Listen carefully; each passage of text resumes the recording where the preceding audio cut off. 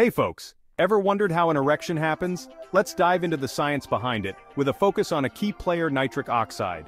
When you're sexually stimulated, your brain gets to work. The hypothalamus and limbic system recognize this excitement and kickstart an erectile reflex. Basically, the brain sends nerve signals down to the penis through the hypogastric and pelvic nerves. These signals activate an enzyme called nitric oxide synthase in the non-adrenergic, non-cholinergic nerve terminals in the corpora cavernosa. Yeah, it's a mouthful, but stick with me. This enzyme, nitric oxide synthase, uses an amino acid called arginine to produce nitric oxide. Once produced, nitric oxide diffuses into the smooth muscle cells of the penis and sets off a chain reaction. It activates guanylate cyclase inside these cells, which then increases the concentration of a molecule called cGMP.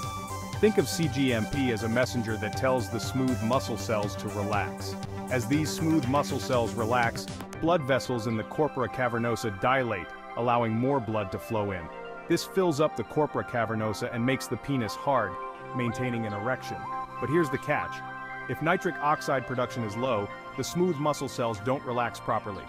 This means the blood vessels don't dilate enough, which can lead to erectile dysfunction. In short, nitric oxide is essential for an erection. It activates signaling pathways that relax smooth muscles, dilate blood vessels, and facilitate blood flow to the penis. Without it, achieving and maintaining an erection becomes a challenge. So the next time you think about how your body works, give a nod to nitric oxide for playing such a critical role in erectile function. Thanks for tuning in. Don't forget to like, share, and subscribe for more fascinating deep dives.